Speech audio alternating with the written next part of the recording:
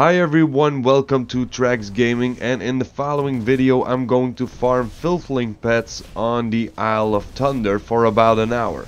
First of all, you need to go to the Isle of Thunder and travel all the way down to this marked zone on the map.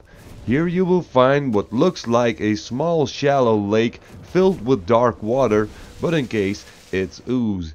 What you need is a character with an AoE spell or a spell with an instant cast, like I do on my shaman with Flame Shock. And you need to kill as many Quivering Filth as you can, cause every random number of kills will spawn an elite version of Quivering Filth. This elite contains a half-empty food container which contains a Filthling Pet.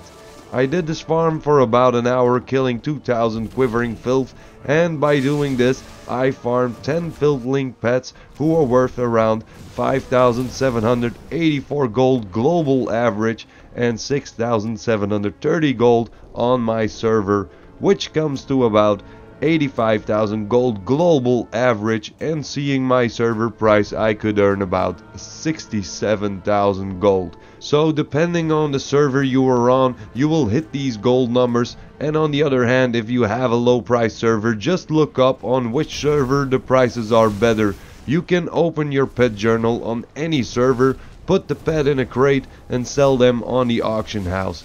Just remember to spread your sales. If you drop all pets on the auction house at once, the price will drop as well.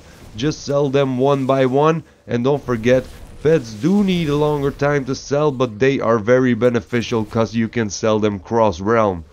Where you can also find the server with the lowest WoW token price to sell the pets on. And that's it for a quick video. If you liked the video, don't forget to leave a like. Feel free to leave a comment and subscribe for more content.